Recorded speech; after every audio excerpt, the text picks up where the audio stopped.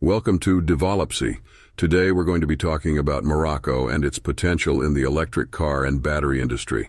Morocco has a lot of things going for it in this sector, including huge reserves of phosphates, investments in the industry, and a number of other advantages.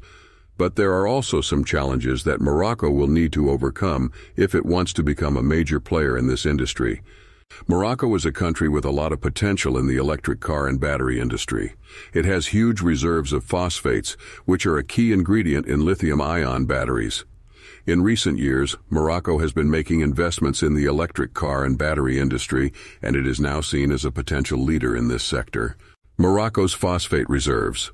Morocco is the world's largest producer of phosphates, and it has the second largest reserves in the world. Phosphates are a key ingredient in lithium-ion batteries, which are the batteries used in most electric cars. This means that Morocco has a major advantage in the production of electric car batteries. Investments in the electric car and battery industry. In recent years, Morocco has been making investments in the electric car and battery industry. In 2019, the Moroccan government announced plans to build a $6.4 billion electric car battery factory. This factory is expected to create 25,000 jobs and make Morocco a major player in the electric car battery market. Other advantages: in addition to its phosphate reserves and investments in the electric car and battery industry, Morocco also has a number of other advantages that could help it become a leader in this sector. These advantages include a skilled workforce, a stable political environment, a strategic location near Europe, access to renewable energy. Morocco's phosphate reserves are estimated to be 50 billion tons, which is about half of the world's reserves. The electric car battery factory that is being built in Morocco is expected to be operational by 2025.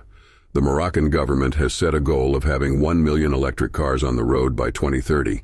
Morocco has a number of renewable energy resources, including solar and wind power. These resources could be used to power electric cars and battery factories. Challenges. However, Morocco also faces a number of challenges that could hinder its progress in the electric car and battery industry.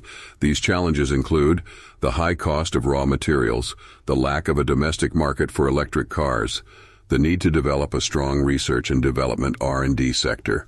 Conclusion: Morocco has a lot of potential in the electric car and battery industry.